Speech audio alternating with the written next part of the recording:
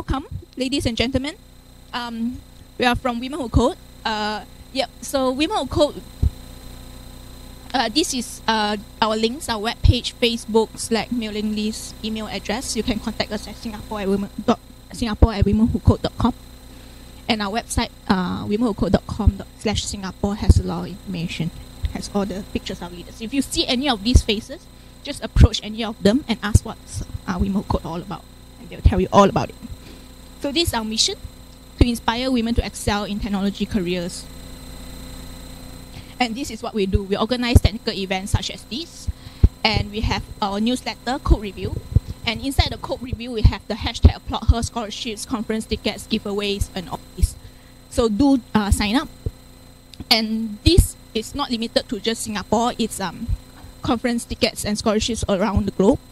So if you are interested in any of the events overseas, in Europe or even in the US, we also sometimes do subsidize your plane ticket as well. So do check them out. Hashtag Applaud Her is basically a way for us to applaud our successes as girls. If you get a new job, you get a promotion, you get an award, do let us know, right? If you know anybody who does it, your colleagues, your friends, do a hashtag Applaud Her, tell us about it. The link is also on the newsletter, if you like to put it on the newsletter as well. And we have our job board. It's quite interesting, where we kind of flip the way we do things, and you tell the job board what you want out of your job, and we will give you a short list. Do check them out. I think we have one job post, a couple more coming up from Singapore. So, and thank you to our hosts, SP Group, and thank you for feeding us. Hello, hi.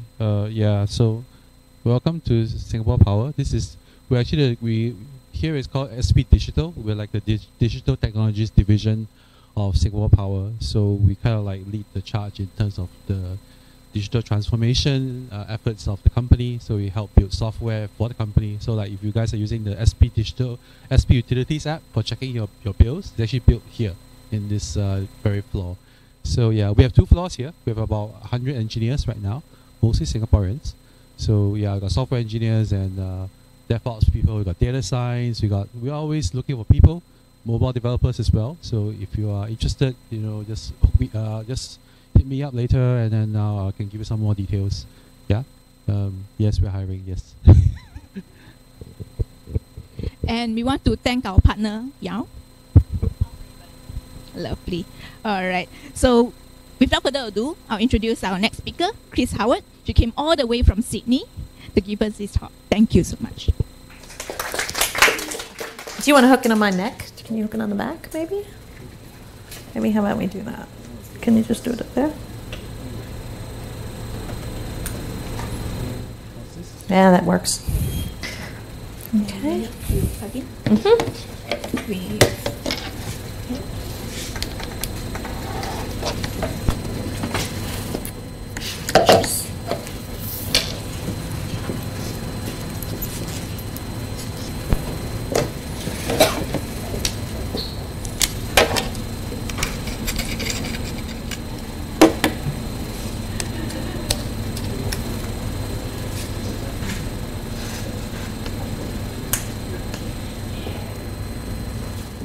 Right, and then I do that, and we're good. Yeah? Ready? Can you see me? I don't have many notes, but just in case I do. Hi, everybody. Thank you for inviting me here today. It's the end of 2 weeks of travel. I was in Perth 2 weeks ago, and then India last week for the first time ever, and now back in Singapore, which I like. I've been to this group a few times. I remember being one of the very first meetings last year, which was really cool to be part of that. So what I'm going to talk to you tonight is it's an excerpt from a bit of a longer talk. So I think you guys had a Global Diversity CFP Day event. Did you do one in Singapore? It was this big thing, all over the world, and I ran the Sydney one. And so I had a lot more content around like coming up with ideas for talks and things like that, but I'm going to skip all over that. I'm going to assume at this point, pretend that the prerequisite here is you've got an idea for a talk, and you actually want to now talk about writing it and delivering it. The best advice I can give to you is to look up this YouTube talk. So there's a man named Damian Conway. He's written books on Perl, but he's a really great technical presenter. And so we had him speak at YOW a few years ago, and we recorded it. And I'll tweet this link later tonight as well and put it on the comments on the message group. But this is he did a full 90 minutes, and I was there, and I was just taking notes feverishly. He also teaches professional speaking, and I was lucky enough to get to go to a full-day workshop with him. So if you ever get a chance to meet him, but the next best thing is to watch his video. Like, it's so good. You will get so much out of it. So a lot of this is actually, I'm stealing from Damien. And one bit of advice he gives is he says that for him to produce a really top-notch presentation, it takes him 10 to 20 hours of preparation for each hour of talk, which I'm just thinking the Agile India talk I did last week was about 45 minutes. 10 to 20 hours feels about right, quite frankly. Hopefully you do it further in advance than I did. So you know you have to give a talk. Now you have to write it. So I'm going to go through a few things. I'm going to go through what to say, because that's obviously the hardest part, is what are you actually going to talk about, how to come up with the points, and the format that you should use. And I'm going to give you a method that Damien actually taught me, which is what I use now as my go-to when I'm writing a talk. We'll talk about designing your slides, because I think that's the part everybody starts with that, and we're actually going to do that second. We'll talk about finding images, because using images that you're actually legally allowed to use is a really good thing to do. We'll talk about presenting code, because I'm assuming some of you at least are going to be doing technical presentations, and there are good ways to present code, and there are bad ways. I should mention, I went to 124 meetups last year. This is like my job. So I see a lot of tech talks. So a lot of this is coming out of, I see bad ones and I see good ones. I'm going to tell you how to be in the good ones. And I'm going to give you the top secret that is used by preachers, stand-up comedians, and salesmen, which are the SHARP principles. And we'll go through those as well. Okay. So the first task is to select what you're going to say and then work out how you're going to say it. So hopefully you are going to be speaking about a topic that you care about and that you know about. Sometimes you get assigned a topic, maybe if it's a work presentation, it might be something that you don't feel particularly passionate about. But here's the thing, being knowledgeable about a topic is not what engages an audience. An audience is engaged by your passion about it, by having an angle about it, by you caring about it. So you've got to find some way to care about the thing that you're going to be talking about. And so, for example, the Agile India topic that I was doing last week was called Building Software That Lasts. And it was, I'd pitched them an idea, and then they came back with something that was slightly different, and I was like, okay, I can work with that. But I had to figure out a way to actually make that interesting to me. And I was just telling Michael, I have a website that I've been running for 22 years now. And so I basically used that as my way into the topic. And I also then thought about the fact that I really like handcrafting. I like knitting and sewing. And I was thinking about the fact that one of the reasons I like them is, as a technologist, I don't often get to make things with my hands and make something that actually is valuable and it lasts longer than just the next few months. So those were the angles I took to get into the material. So whatever topic you're going to be speaking about, you kind of have to find a way to care about it. Now, most people start with, what am I going to say? And Damien pointed out that actually human beings are really good at like filtering material. So he suggests a method for you to actually think a bit more, to think a bit more deductively about it. So this is the method that he suggests. And it starts with, write down everything you might possibly say about a subject. Don't worry about organizing it. This is like mind map territory here. Do it by hand, do it. I often use Evernote for this. I'll just have an Evernote doc for each talk, and I will just, over the course of, perhaps a month, anytime I think of something that I might want to say, a topic that I might want to research for the talk, chuck it in there. I also usually have a file of bookmarks for when I come across something related to the talk. I'll chuck that in there too. The idea is just get a huge pile of everything you might possibly say about the topic. He says, don't worry about organizing it. It's like a stream of consciousness. Then what you're going to do is you're going to select 5 points, no more than 7 tops, because the problem here is that human beings have really terrible short-term memory. And so most people can only keep like 7 plus or minus 2 things in their head at any given time. So you don't want to have more than that. So he reckons keep it simple, go for 5. You'll note I have 5 bullet points on this slide. So 5, possibly 7 things at most. You don't want to overwhelm your audience. Now, he has fit into narrative structure. And what he means by that is that human beings naturally like to tell stories. It's a really easy way of organizing information. It naturally follows a hierarchy. It can help you figure out where there are gaps, where there are things missing. So he suggests you use that format. So you find your 5 to 7 points and then you fit them. You find a way to make a narrative around them. Now, possible narratives you could do, for example, in 5 points, you could do, here's the problem, here's the current way we do stuff, here's why the current way is bad, here's my proposed solution, and here's how we get there. That, for example, is a story. And you can easily fit points into that. So something around those notes. The talk that I'm doing now is a little bit of a story in that we're going to talk first about writing and then about presenting. So that's sort of temporally as a narrative. So anytime you can fit them into a story is going to help you remember it. It's going to help your audience remember it. It's going to help people feel like they know what the structure is. Now, throw away what doesn't fit. Is hard because you're going to have some good ideas on that piece of paper that you really want to get in there, and you got to be brutal. If it doesn't fit within those like chapters that you've got, get rid of it. You might even need to massage those chapters a little bit as well to fit into there. So often what I'll do is I'll start crossing things off my big sheet of paper. I'll start grouping them together into groups, and those are my, my 5 chapters of this story as it's going to be. And yeah, chuck out everything that doesn't fit. Sometimes you just can't get it all in there. That's actually a good thing. Using less than you know about a subject in your talk is a way to be more confident about it. So you don't want to have your talk be everything you literally know about a subject. Ideally, you want it to be way less than that, maybe like 10% of what you know about a subject. So don't worry about having to throw stuff out. And then fill any gaps. And what that means is that as you start working on this flow now, you're going to realize that actually going from point 3 to point 4 is kind of a big leap. And maybe I need something in there to beef that part up. It will start highlighting the parts that you need to fill out. If there's anything you've left out of your mind map that you need to work in. So a narrative is really good at helping you identify those big jumps and where you need to fill them out a little bit. Then you can start working on your slides. And ladies and gentlemen, I'm about to show you what has been judged the world's worst PowerPoint slide. So please brace yourselves. You ready?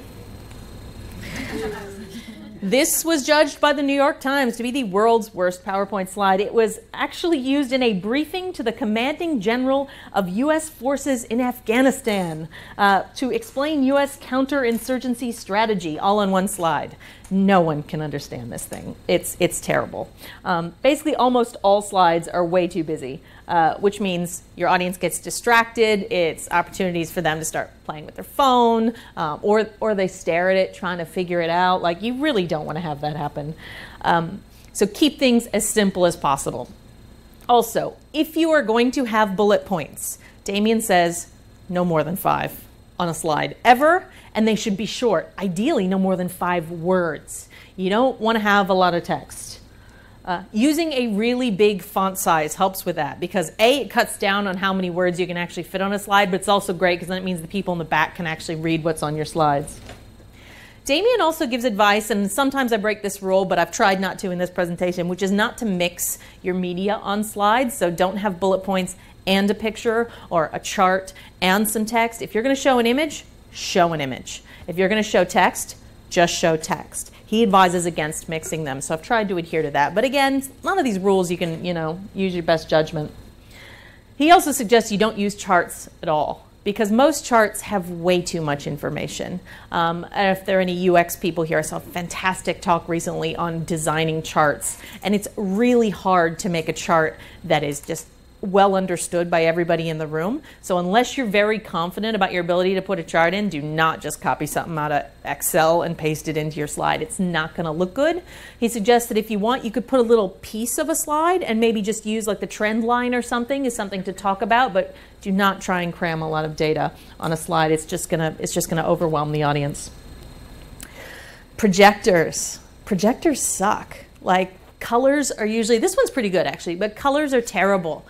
So that's why Damien suggests you keep things as simple as possible. He actually advocates just using the plain black or the plain white theme, which sucks because there's really cool themes and I've seen them and you've seen them and I want to use the one that looks like spaceships or whatever, but no. He says keep it simple. bare bones and boring. He says that the red bulb on a projector is the first one to burn out, which is why the red colors often look terrible. So don't use red, or don't use it for anything important like highlighting something on your slides. Actually, when I did my training with him, I had some beautiful sort of maroon, like the color of your shirt, in the slides, and he was like, that is awful. That looks like, no, it's just terrible. So don't use red. He actually says that you should... No, it's a beautiful color, but on a bad projector, it's not attractive. And he reckons you should test your presentation on, projectors that have, like the crappiest projectors you can find, basically. See what it's going to look like. Because especially if you've got images, the number of times I've stood up to give a talk and realized there's not enough contrast on my images, you can't actually see what I'm talking about, is really painful. He suggests that you use color as a way of telling people what's important or different. So I don't know if you noticed when I had that heading about writing your talk, that was on a different color background. And so I've done that for the sort of chapters in mind. So that's a way of providing people, a little bit of a hint. You could also use it to let people know where, like if you're entering a different part of the talk, like the Q&A part, you could put that in a different color. He also suggests you think about the emotional, context of the colors. Like if it's a happy talk, maybe you want to use happy colors. For a serious, talk, maybe that's where you use the black background. It tends to, evoke a terminal. So I use it for a lot of the tech talks, and I prefer it to the white. The white, I don't like the white background, but he does. You can use that. He also gave me an interesting point, which I have never used, but I find it really, really kind of fascinating, is like if you're then going to go back and reiterate a point from earlier in your talk, he suggests you dial back the color to like 90% on that. It's like a flashback, like when you're looking and reviewing a previous point you've made, which I found really interesting. I haven't done that one myself, but it's one I still got in my little arsenal. For pictures, make pictures big, make them full screen. The only exception to that he suggested is books. Like if you're going to be talking about a book, he says you should go to Amazon and find a picture where it actually looks like a 3D book, because it makes it clear to people that you're talking about a real book. But if you're looking at images, these are my three favorite sources for free images. So unsplash.com, totally free. You can credit people, you don't have to. They're all nice looking. They're all sort of vaguely Instagrammy, you know what I mean? Like they're nice. You're not going to find everything in there, but you can find really good ones. The next one, Women of Color in Tech Chat. This was a group of women at companies in, I believe, New York City, like Twitter and a couple of other tech companies. They paid to have a photographer come and take pictures of all the women engineers and leaders. And they've put them all up on Flickr with a Creative Commons license. So if you need a picture of an engineer, Michael, in your next talk, why not use a woman of color in it? So it's just fantastic. And so I'd really urge everybody to make use of this resource. It's fantastic. And then if you need any icons or sort of symbols like that, the Noun Project is really good and has free ones that you can use for that. So those are my key for those. If you're going to do a big full screen image, it's nice to put at least that slide on a black background, because you know how sometimes you get the little white outline around the edges. So yeah, put big full screen images on a black background. And if you do need to credit your images, use either a small bit of text at the bottom of the slide or a slide. It's perfectly fine to have one slide at the end that has all the credits on it together as well. Code. This gets really fun. So one thing that's very interesting about human beings is we notice things that move a lot better, like for spotting differences. It's a lot easier if you show one and then blink and then show the other than if you show two things side by side. So if you're going to talk about how we're going to take this code and change it, actually animating that, showing code temporally rather than spatially. Like if you're going to have refactoring, actually animate the code blocks. If obviously this is sort of advanced, Keynote and PowerPoint wizardry here, but it will be so much more understandable to your audience than showing here and then being like, and now we're going to go to here. People don't necessarily follow that quite as easily. So animating code demos can be really, really, really handy. If you are going to show one thing and then show it on another slide again, make sure you line the same lines up in the exact same spot. You don't want to have a line of text jump from slide to slide. That's really distracting. So I spend a lot of time on trying to make sure that I duplicate those slides exactly. And then you use highlighting to talk about the line. Never use this thing. This little laser pointing thing, I think I disabled. No, never use that. Okay? They're terrible.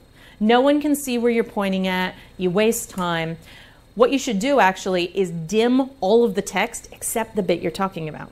So I'll put an extra rectangle over the text, a black one with opacity, and use that to dial it back so that you kind of dim the text in the background. And then you can just repeat that slide and then change the bit that's in focus. So you can actually highlight to everyone the part you're talking about. You don't have to use that stupid little red dot. In fact, I've seen instructions online for actually disabling it so you're not tempted to use it. Make your text big. I cringe every time I go to a meetup and someone opens like Adam or whatever, and the text is this one. Oh, you guys can't see that? Oh, hang on, let me figure out how to make the text bigger, and you waste 30 seconds and the people in the back still can't read it. It's terrible. So make the text really, really, really big.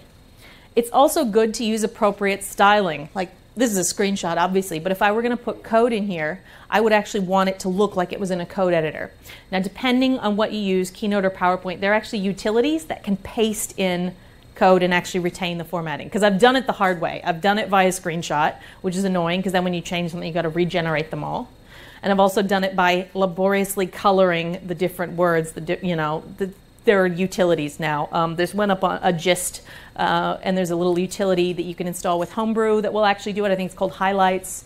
And I think I've seen some that might work for PowerPoint as well, depending on what editor you're on. So paste in your code, make it look like code. Italicize the comments. That can be really handy for people too.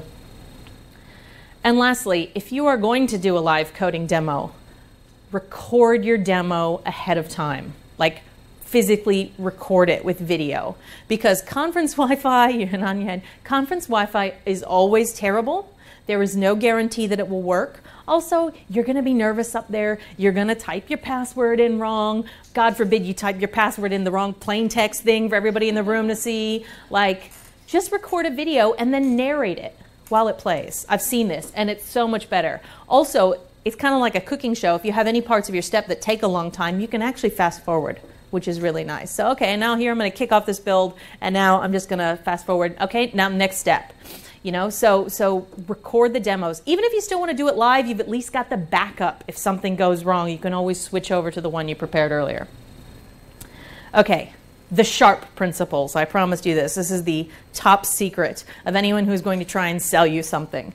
So each of those letters stands for something. And the S, well, S stands for stories, which we've already talked about. Human beings love a narrative. We're like evolutionarily wired to tell stories to each other. And so if you can put your talk in the form of a story, it's going to appeal to people. And there are lots of different stories, different forms of narrative. So figure out one and use it to organize your talk. You can also use your own personal anecdotes, which everybody finds really, really handy as well. H stands for humor.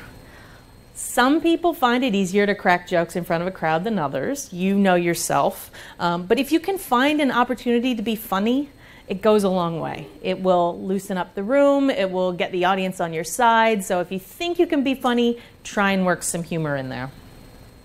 The A stands for analogies. Not everybody in the room is going to be as technical as you. Not everybody is going to have the background necessary to understand what you're talking about.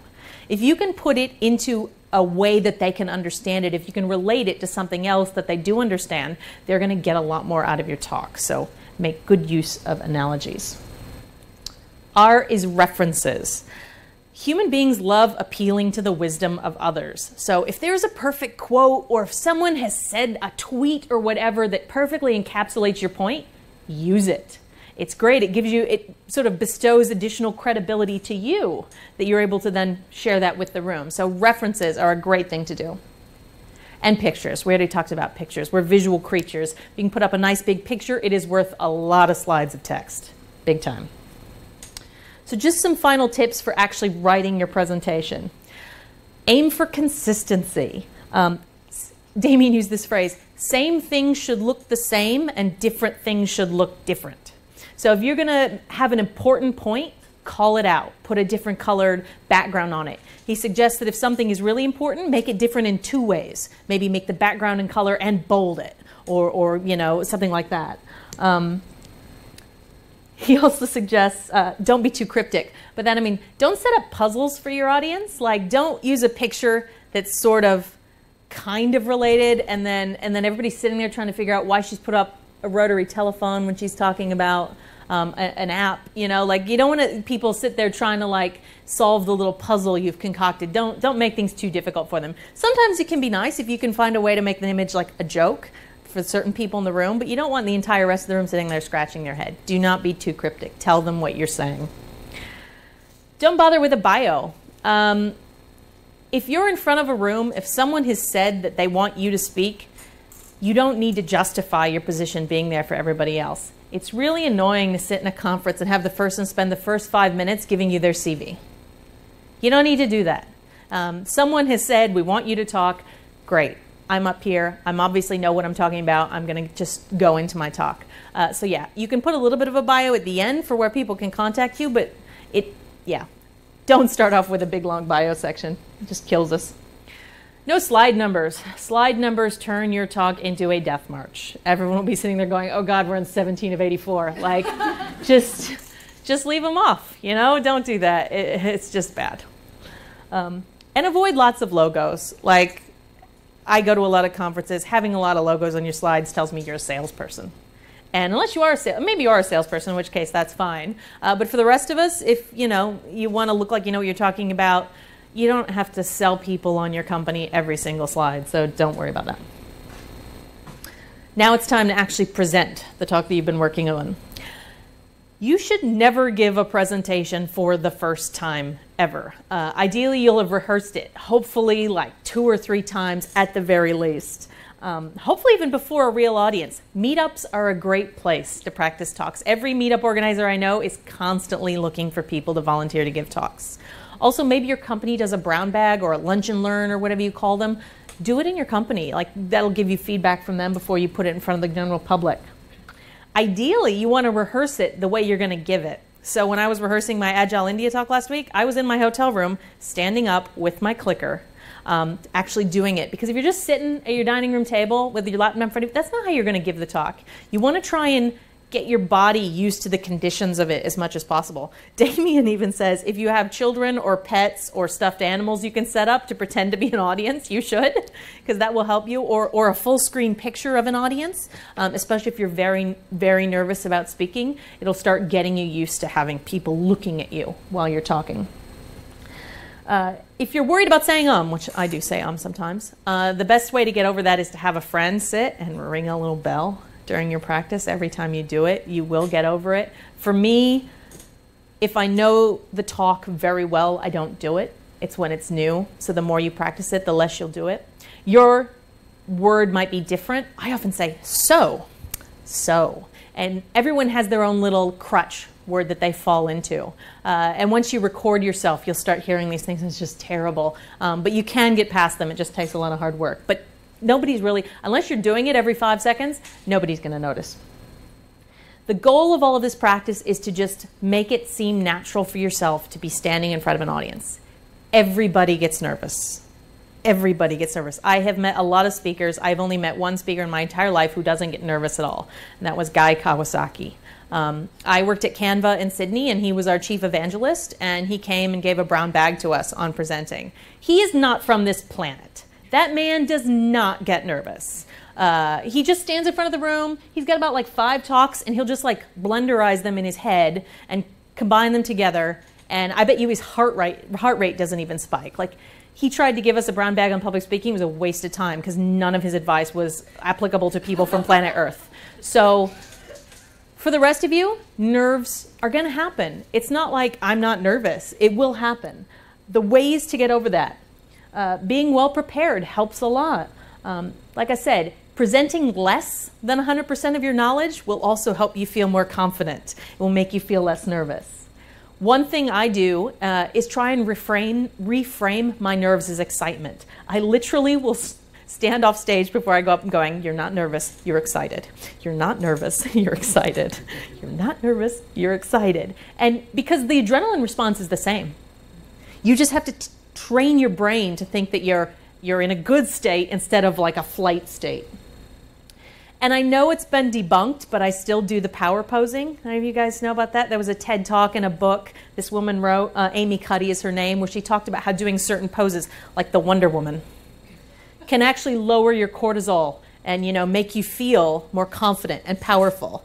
And so she's got a whole bunch of them. I like the Wonder Woman, but there's a whole bunch of other ones. If you look up the TED Talk on power posing, and yeah, it's junk, you know, junk philosophy, science, whatever. But even if it's psychosomatic, I do it anyway. I think to myself, yep, you're not nervous, you're excited. You are Wonder Woman. You're not nervous, you're excited, you're Wonder Woman.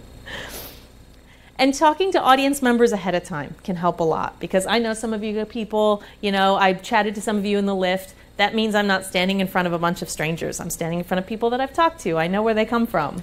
I know what level, you know, if I were giving a technical talk, I might have tried to like suss out what level of experience you have so that I could maybe pitch my talk at the right level. But overall, that's a way you can feel a little bit more confident. A lot of the reasons I rehearse is pacing. I have a tendency to talk really fast. And sometimes when I'm speaking to non-native English speakers, that can be really, really bad. So I really try and work on my pacing. I often put "go slower" at the top of my speaker notes. Damien says you should aim for 10% under the time that they've given you. That gives you a little extra time to play with if, you know, things go wrong, if you end up going a little bit slower than you expected, problems with your equipment. At Agile India last week, I saw a poor man whose laptop ran out of battery during his presentation. By the time he got that plugged in and sorted, the power went out. So having a little bit of extra time is not a bad thing. As you rehearse and you are looking at your timing, and I love in Keynote, there is a rehearse presentation mode. I use that a lot. Work out the milestones. Like you've got those 5 points in your talk. Make a note when you hit this one that I should be about 15 minutes in. I should be about halfway through. I often put that in my presenter notes. Once I've done it, once I've run through it a few times, I know, okay, when you hit here, you should be around 15 minutes. And then when I'm actually delivering the presentation, if I'm significantly over or under, I can adjust how I'm going. Make sure you can see a clock or timer. You don't want to like, it'd be really bad if I were standing up here and I was constantly like checking my watch. That sends a very bad signal to the audience. So ideally you have here I've got a clock. I also always keep one up when I'm doing presenting so I can see how far along I've been. And some final tips for presenting. Work on your body language. You ideally want as little between you and the audience as possible. When you are nervous, the impulse will be to put things in front of you. So like there's a lectern and you just kind of sink behind it, you know, you just death grip on that lectern. But it makes you look more confident if there's nothing between you and the audience. This is one I really struggle with. But one of the things Damien pointed out to me is that gestures with a closed palm look stronger than gestures with an open palm. And you should never, ever, and I'm going to do it anyway, point with one finger. It's just a really aggressive movement, and he suggests if I need to point, like I need to point to you, I'd point with my whole hand together, like this. Also, depending on where you're giving your talk, there might even be gestures you use that could be considered rude in that culture, so it's always a good idea to work that stuff out ahead of time. Try not to clasp your hands in front of your body, as I am doing right now. That's obviously one that I work on. And a lot of women will do. A lot of women will stand with their hands together. Or it's another way of putting something between you and the audience, of having just, even just protection. It's a way of protecting yourself from the horde of people staring at you. And here's another one that I'm breaking. Damien, and it's because of the setup of this room. And this is real advanced level, like, next level presenter stuff. But if you have the choice, try and set your laptop on your left. The reason is because when people are recalling things, they tend to look to your left. If I asked you what you ate for lunch today, you'd be like, And when they're lying, they look to the right. Just in general, and you don't even pick up on it, you don't think about it, but the audience would somehow psychologically, he said that they would subconsciously pick up on it. So if you have a choice, he recommends put your computer on the left. You probably all think I'm lying, but it's the truth.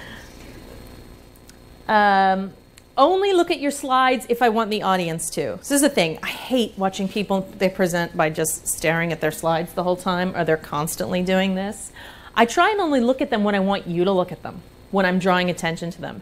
The other thing I would do is I would mirror the responses that I want you to do. So for example, if I wanted to say, okay, how many people in this room are engineers? Please put your hands up. I am actually mirroring the response that I want from you. If I wanted to gesture to the slide, I could look at it and then draw your attention to it. So you want to be really deliberate about that stuff with your body language. Don't apologize for mistakes. This is my #1 one that I work on, because you all don't know what I was gonna say. You don't know what was supposed to happen unless you've seen me give this exact talk before.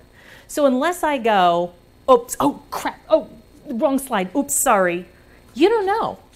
And so a really great presenter can recover from those mistakes because they don't even let on that they've happened. I've only done this, I've only pulled it off like once or twice, but it makes you feel like such a boss. If you can like, you know, you get the wrong transition and you're like, you just seamlessly get it back on track. Ah, feels so good. Clicker, have your own clicker. This is really, it just makes you feel a bit more professional. You'll notice mine has a sticker on it. That's because I went to a presentation where everybody had the same clicker and I picked up the wrong one. When I went to present, that didn't work well. So get your own clicker and label it so that you know that it's yours. Have a separate login on your laptop. How many times have you seen a notification pop up when someone's presenting? Really embarrassing one. Or they go to open the browser and you see their browser history. You know, they see they got 99 tabs of, you know, Reddit open or whatever. Like, Damien recommended, and I now do it. I have a separate Chris Presenting login on my MacBook, which has everything turned off. All the notifications turned off. And what I always do is when I've got a presentation, I'll drag it over to that account and I will present from that account. And the last point I'm going to talk about is wardrobe. And I think I have a fantastic example for ladies in the room right now because of this. The way that most microphones are set up for speaking sucks if you're not a man with pockets. And we all know that women's clothes don't have pockets because of the patriarchy. So you actually need to think about this. It is a big deal that if you're presenting and you don't have a place, you're going to end up with that hanging off your back or down your bra strap or something like that. And I've seen this trip up a lot of women. So once you've worked out a good presenting outfit, stick to it. Something that actually either has short sleeves or you can roll up your sleeves is good because being able to see your gestures is important. So you want to be able to see your hands. Simple, dark colors, like Damien actually says, wear boring stuff. This is not, I want to look pretty for you guys because I know you, but like if I were presenting at a conference, I wear something a little bit more bland and corporate, something that has my arms free so that you can see what I'm talking about and you can focus on my presentation and not on what I'm wearing. And that's everything. I have a few resources here. I wrote up some of this in a post on LinkedIn, which if you look me up, you can find it on there. And actually, Smashing Magazine wrote up a nice article after Global CFP Day that has a lot of tips for speaking on here.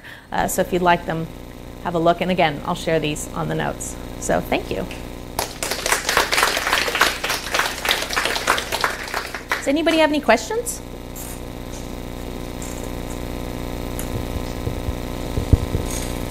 How many times have you practiced this today? Well, not today, but before this. Truth? Yeah. None. So I wrote this talk.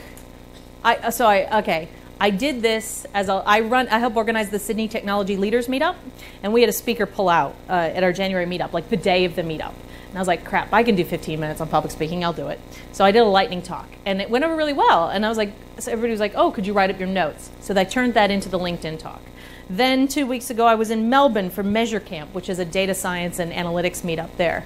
And it's an unconference where anyone can put up a talk. And I thought, perfect opportunity to practice for women who code.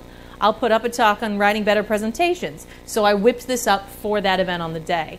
Today I went in and no one gives the same talk more than once. I went in today and I tweaked it. So I went in today and I tweaked it, which is why I didn't have it quite memorized. But for a meetup, it's good enough. Yes? I have a question on panel discussions. So, you know, like, yeah, because when you're giving a tech talk, like to people, just like one presenter, versus having like 5 people and that's a moderator. Yeah. Do you have advice for like the moderator and then also like for the panel of people? I had to moderate. I've moderated a couple panels, and I actually bought like an ebook on moderating panels because it's a really hard job to do well. And I think so many people do it poorly. And, you know, you let someone ramble, they're not asking a real question. Like, you got to just cut that stuff off, you know? So as a facilitator, I think there's plenty of materials that you can find for that. As a speaker, it's hard. I think it sucks when you're the speaker up there and clearly everyone else is like just jamming in every word they can say to sell their thing. Like, some people are not in good faith when they're on a panel. I don't know what you do about that, to be honest with you. Like, as the moderator, do you like hopefully the moderator should be stepping in on that. Because they could just stop them if they're rambling on it. Yeah, the moderator should be making sure everyone has an equal time to talk. Yeah, but if your moderator's not doing the job, that's when it gets difficult. Okay. I wanted to give a quick mention, if you don't mind, while I'm up here. So, Yao. I didn't actually do my bio because I said not to do my bio, but I work for a company in Sydney now called Yao Conferences, and we do tech conferences and events around Australia and, as of last year, Asia. So last year we did Yao Singapore for the first time, which was in September last year. Did anybody go? Anyone? Yay! Some people did. So it was small last year. We're going to do it again this year, and we're changing it. We're going to iterate. We're going to change it up a little bit. And what we're doing is we're making it a one-day conference instead of 2-day. It's going to be on a Saturday, so you don't have to take the day off work, and it's going to be cheaper. And we're bringing over, I can't say any speaker names right now, but what we've done is we've lined up Perth, Singapore, and Hong Kong in a tour, and we're going to be bringing a hand-picked group of international engineering rock stars. So if you'd like to go, right now is the super early bird. That is the absolute cheapest you're going to be able to get a ticket. So if you think you want to go, convince your boss, buy the ticket right now, because you're not going to, I might give you guys a discount code later as we get closer, but it won't be as cheap as right now. So right now is the best. That's it. It's going to be on September 8th if you want to go. Hopefully I'll be here. Thanks.